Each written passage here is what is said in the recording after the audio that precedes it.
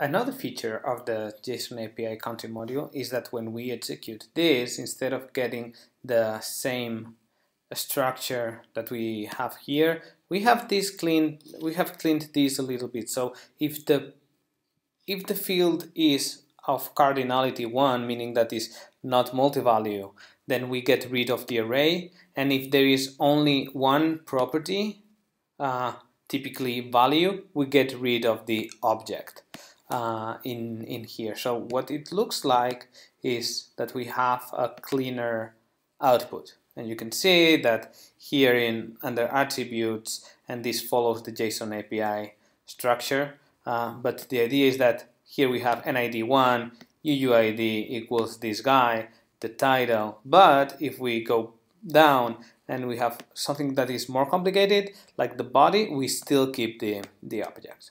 So that's the second feature.